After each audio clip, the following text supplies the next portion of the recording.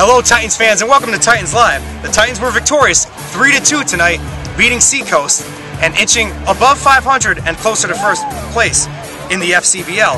I am here with Kyle Murphy, 2 for 4 tonight in an RBI. You are the leader in the FCBL in RBIs, if you knew that. I don't know if you knew. I didn't know that. Now you know. What is your approach at the plate when you see people on base? Well, you know, the pressure's on the pitcher when they're not on base. You know, first and second and third base is all that. I'm just looking to get a good pitch, put it in play, and you put the bat on the ball, good things happen. And good things have been happening. 3 RBIs in your last few games, and also you guys are almost near first place. What do you think the team needs to do collectively to get there? I think we just need to keep getting better.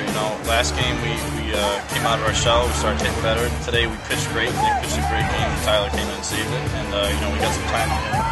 And we just got to keep getting better at every aspect of the game, and we'll be fine with things right up there. I'm here with the big pitcher here, Nick Dignacco. Pitched 7 innings tonight, surrendered 1 run on 3 hits, and you retired your last 11 batters after that RBI double. How'd you settle in?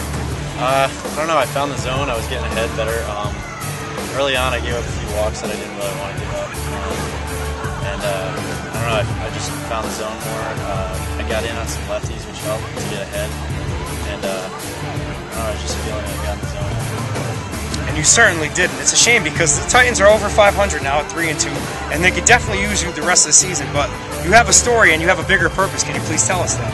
Yeah, I'm leaving Friday, next Friday for military training at West Point, and that's for all incoming sophomores. We have mandatory training for 4 weeks, so that'll be my last game. All right, well, we wish you a good luck in all your future endeavors. Thank you for electrifying the crowd here tonight. Thanks. Thank you very much. We appreciate it.